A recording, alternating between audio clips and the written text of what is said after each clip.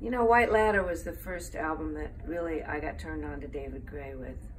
And it's a brilliant piece of work and deservedly widely acclaimed.